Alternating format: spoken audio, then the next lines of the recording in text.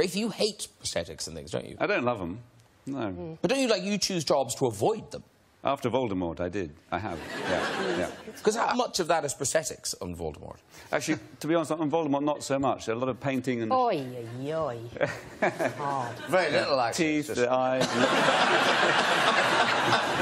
Yeah, more or less. I see what you mean, yeah. Latex around the eyes. They shave the beard off, right? Yeah.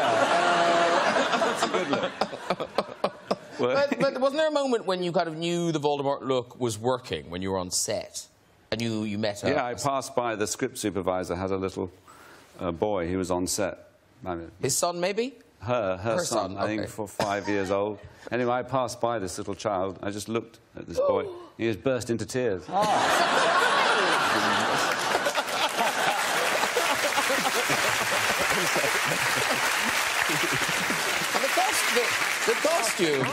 The costume must have helped as well, because it's quite frightening.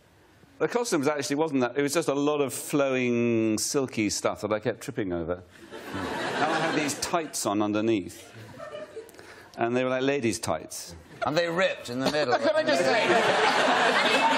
Came out. No, they didn't rip. But I thought they were like ladies' tights. Are there other sorts of tights? Well, they're not the sort of tights you wear at the RSC. Oh, OK. But you did have a problem No, with what happened was that the tights used to work their way down, so the gusset of the tight was sort of around my knees.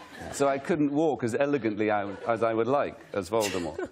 So eventually then I said to the dresser, he's called Neil, he's very sweet. He always had his head up my skirt, trying to adjust things. And I said, would he mind cutting them off so I had a garter belt? So for most of Harry Potter, underneath the robes, I have very nice garter belts. You spoilt it for everyone now.